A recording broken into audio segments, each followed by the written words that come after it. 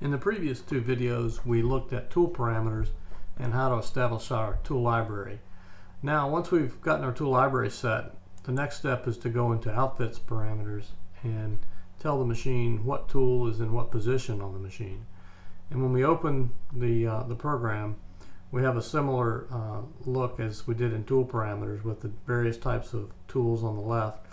But here on the right, we have an overhead view of the machine.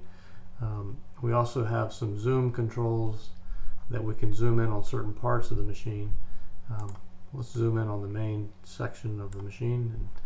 And this area we have the boring head. You can see the positions 1 through 12, 61, 62, and 71 are the horizontal drills.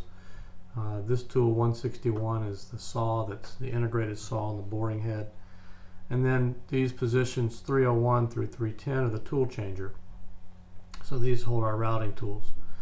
So to be able to zoom in further, we have a couple of ways. We can click and drag the mouse to zoom in and out. We can draw a window around a certain area to zoom in, and we can zoom back, zoom all to the entire machine.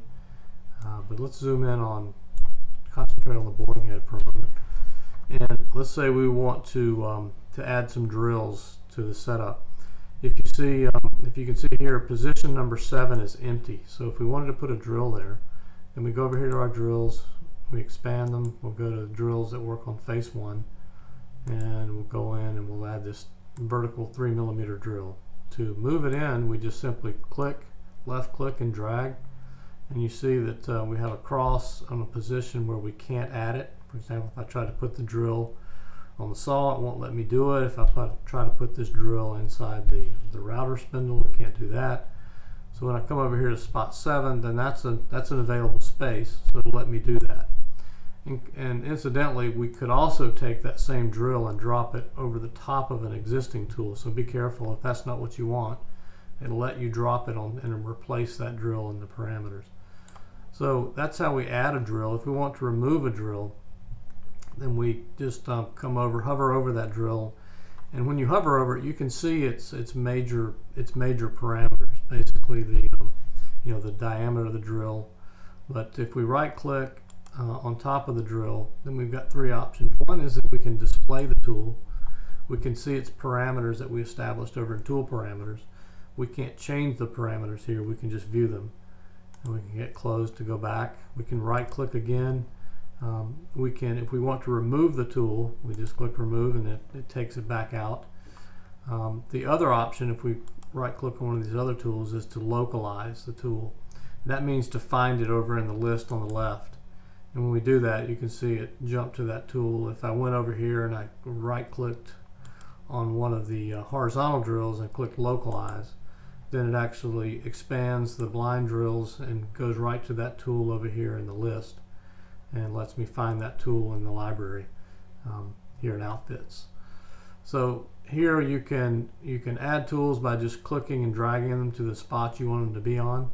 And we can remove tools and again we can see their parameters, but we can't change them. Router bits work much the same way. If you hover over a tool, then you can see its description and its tool number. If you notice, its tool number from tool parameters in this case is 1505.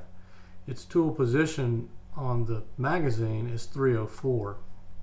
And there's no correlation between those two numbers. You don't have to try to make your tool number from tool parameters be similar or match the tool position.